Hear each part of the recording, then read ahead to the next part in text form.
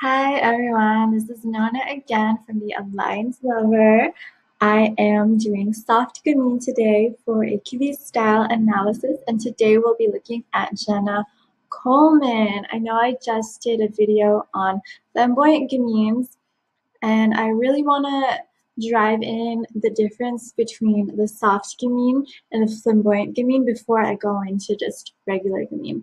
So flamboyant gamines are more angular, they're more sharp, they have more edge to them. They look really good in more rock and roll, tomboyish styles.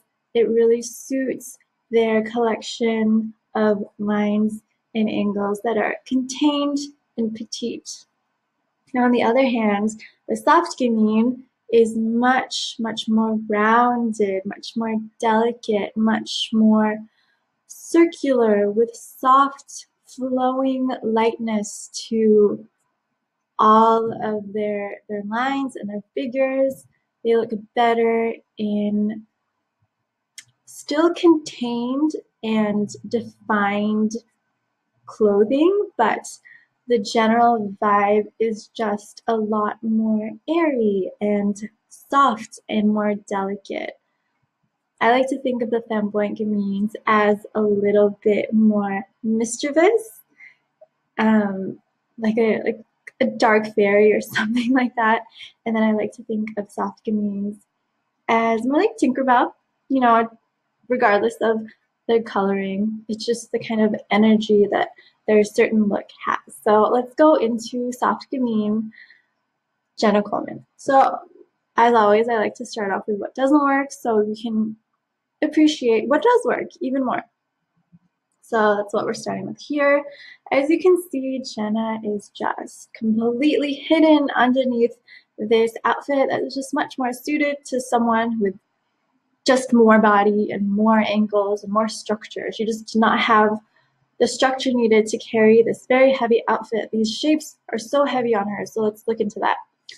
First of all, there's just no definition in this outfit. There's no emphasis on their nice, sharp, or slightly rounded shoulders. There's no waist emphasis at all. There's no proper hemming.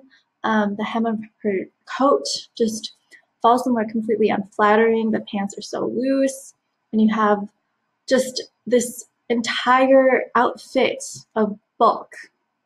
And then you also have the fabrics to contend with. You have a very, very heavy match out of like dark combat boots, very, very rugged on her jeans.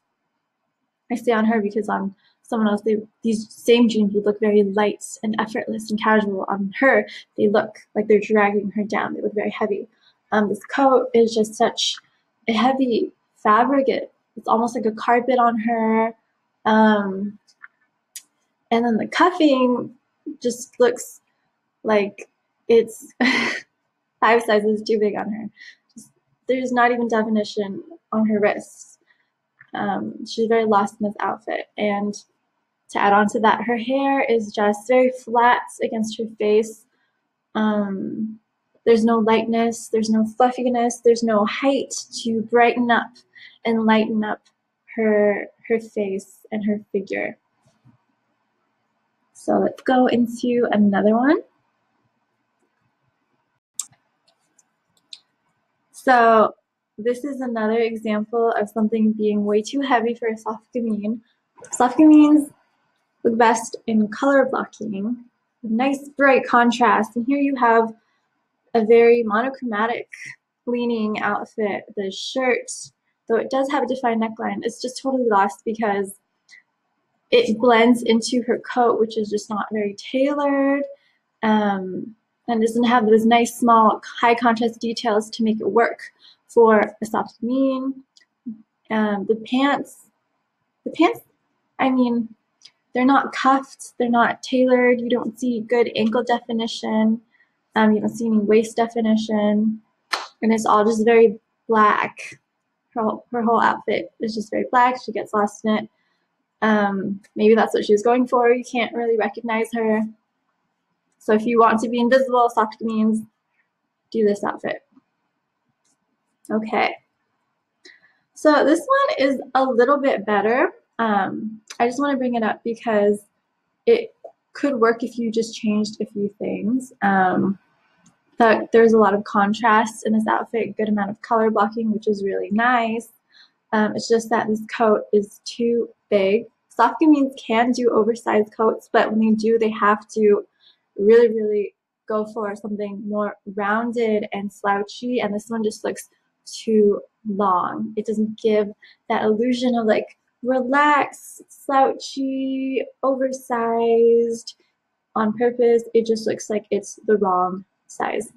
The pants would look so much better if they were more high-waisted, or if you could see the high-waistedness.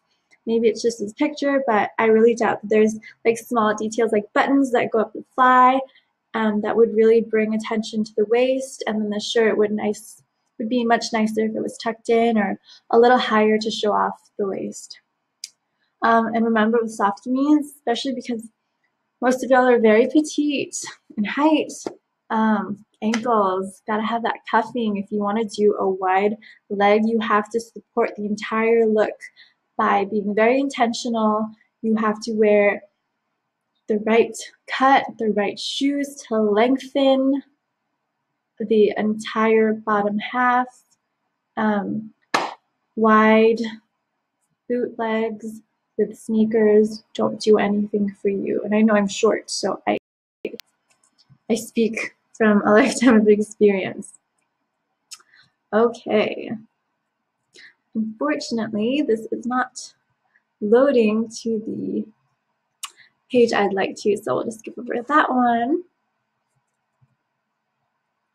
I want to look at this picture over here. Now I want to talk about why it's not the best for a soft gamine, though it's a lovely color, and I'm sure this dress would look beautiful on someone a little bit more angular and sharp, maybe like Zoe Saldana. This does not have any of the emphasis and definition needed to really bring out the beauty of the soft gamines collection of lines and curves. There's not a strong enough definition at the shoulders. You get the effect of having very slumpy or slouchy shoulders, and then the neckline just makes the whole top half of the dress look a bit too oversized. When you're a soft gamine, a little bit more petite, you need something that will lift up the torso from the waist to the throat, the neckline, to make you look more contrasted from your bottom half, because you don't have a super dramatic difference between your shoulders, your waist, and your hips. You don't want to get lost in that, but your figure does look more beautiful when it leans towards suggesting that kind of curvature and that kind of contrast, if that makes sense. Please feel free to type away if you need me to elaborate on anything I say. So yes, the top half just looks very oversized because it needs to be more proportional to her small figure and frame. There is waist emphasis, but like I said, it's not defined enough. The belt needs to be much bigger on this particular dress to offset the largeness of the lapels or the collar, if that's what it is. And the skirt is a bit too loose. You can wear a looser skirt like this if you're a soft gamine, but you have to really make sure you have the right amount of waist emphasis, and you need to make sure the top half is just on point, or else you get really lost in it. And again, her hair is a bit too straight and flat. It doesn't have that lightness that really brings out her very unique face. Here we have another look that could work if just a few things were changed.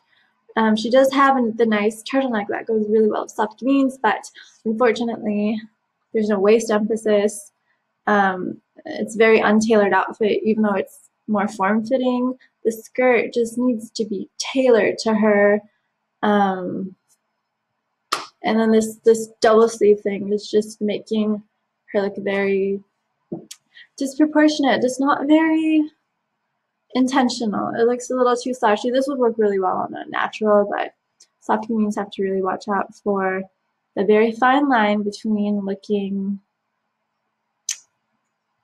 relaxed and casual and just really pushing that line, and looking frumpy.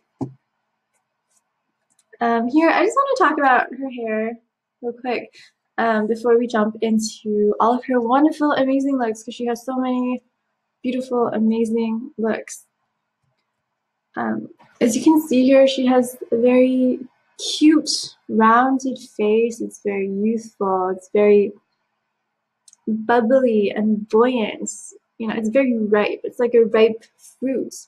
And you want hair that emphasizes that and works with those curvatures and those lines. And that means you want youthful, flowing hair that has movement, and it suggests a sort of buoyancy and lightness. And here you have something that looks a bit too sleek for such a buoyant and bubbly face. So, that being said, let's go into some of her amazing looks. She has so many. When she dresses for her body type, she just looks absolutely stunning, and it's hard to forget her. So let's take a look at this amazing look here.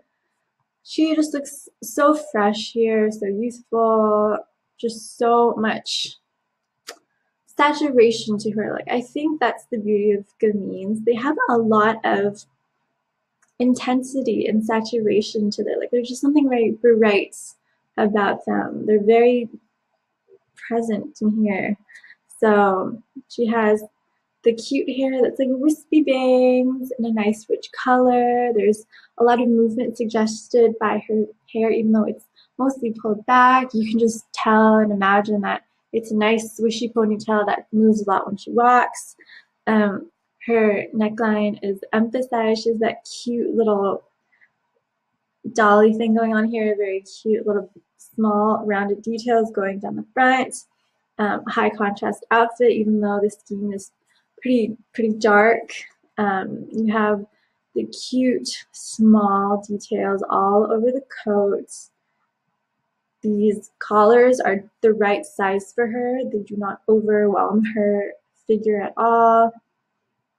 Going down the outfit, nice hemline. It's a defined, clean cut of the skirt, and you get ankle definition with these cute little boots. You know, they're a little more tomboyish, but it works with the outfit because you have all of the main shapes you need to define being defined. All right, here is another cute look. As you can see, her hair is much more flowing. It moves. When I say flowing, I don't mean flowing like a long mermaid-like hair that would look really beautiful on, say, Sofia Vergara. I mean flowing as in movement. There's like an air to it. It's a little bit windswept. And here it looks so fresh on her. It really just helps elongate and continue the lines of her face. It all suggests that certain buoyancy and freshness and youthfulness.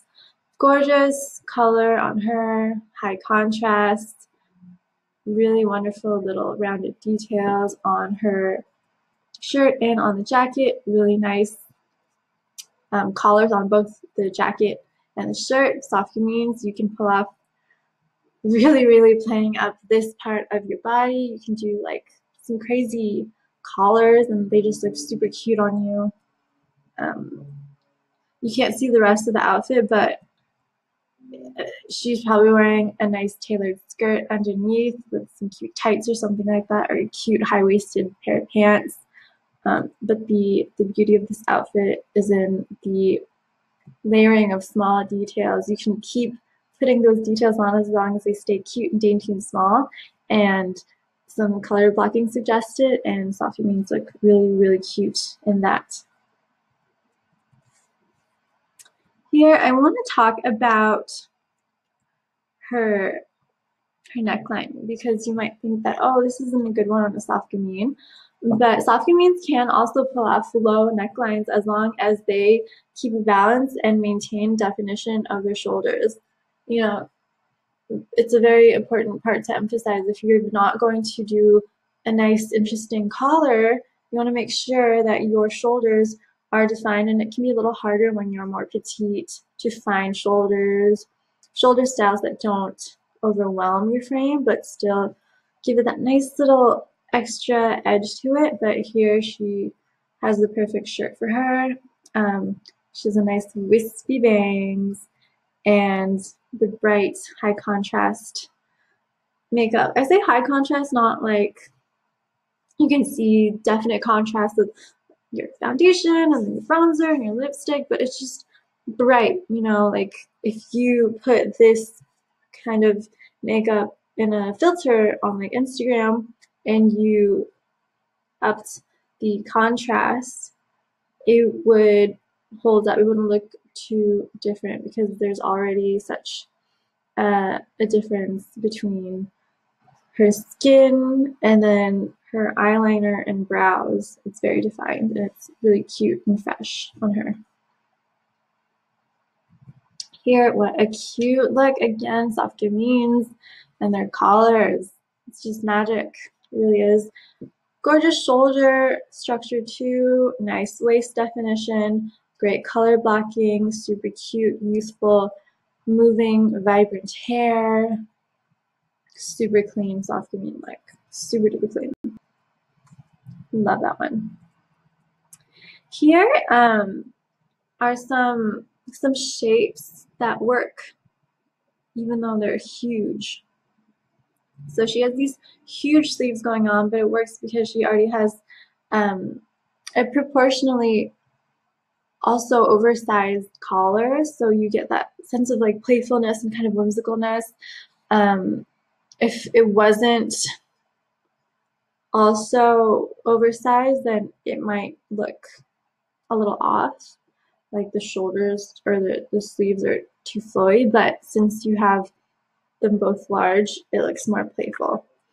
I have a nice waist definition. I'm sure this skirt is cut right above her knees or right below. Nice clean bottom lines, cute little details going down the front and sides of the skirt. Lots of waist emphasis, especially with that high contrast ruching at the waist. Hair, not her best hair. I think she looks best with like shoulder length hair that has more of the wispy bangs going to the front in a more rich, vibrant hue, but this is also a look that shows the magic of soft greens and colors. Okay, I think this is the same outfit, and I just wanted to take another look at the hair. I should have put this in the beginning of the video, what doesn't look as good on a soft green, but here we are. It just has a little too much distraction to the hair. It's not vibrant or rich enough of a hue. She looks better in a darker, more rich, uni-colored shade. Soft greens don't look as good with like highlights and multiple colors. They want to maintain that high intensity to their look, that very ripe sense of saturation. And yeah, if you want to do multiple hair colors as a soft green, try to have them start at the bottom half of your hair so that this part can look nice and high and very loose and fluffy, and then the lightening at the ends helps emphasize that waviness or that sense of movement. But to start it from the top kind of makes the look more geometric and flat. do you want to avoid? So here is Jenna looking, I'd say, a lot more slim. Even so, she still is a soft gamine, unlike Lily Cole, who is a flamboyant gamine.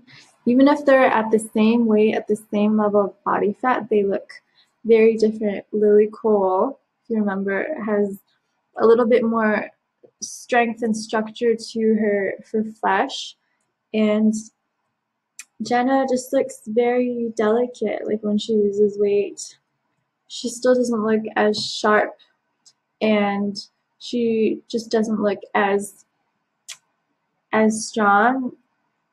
Unlike Lily, who, even though with very low body fat, she doesn't look like you would snap her. I'm sure if Jenna kept losing weight, she'd look a bit more fragile. So I just wanted to point that out if you're having a little trouble figuring out what you are, especially if you fluctuate weight. Soft gamines just look more soft. I know it sounds very obvious, but anyways, this look is interesting. You have all of these gorgeous small details on the skirt that give it the sense of being color blocked or more texture blocked, but has the same effect of a color block. It has that brightness that like pulls your attention, and it really suggests contrast. Nice waist definition, cute little collar, though I would go for a round collar. I think soft gamines look better in rounded collars that are a little bit bigger. Really nice wrist tailoring, very cute look. Yeah, this is one of the more subtle looks. Here, as you can see, what I was talking about a few minutes ago with the hair, the lightness comes at the bottom of her strands, and it just makes it look a lot more youthful and buoyant and fresh. Please let me know if you want me to explain that more, but I think you can tell that having darker roots and then leaving the lightness only on the bottom half really gives hair a lot more movement, because it tells the eye to really distinguish, and then when it distinguishes, you get almost a sense of like lengthening. For one point, you get this lengthening, and then it really brings out any like wave or texture, and then it does give the sense of movement because there is a contrast, there is a change going in the length of the hair when it goes from dark to light. That in itself suggests movement. You're moving from dark to light. Anyways, really cute little collar, though I think it would be cuter if it's a little bigger. Great waist emphasis, color blocking is on point. And this is the last look. Actually, that was the last look.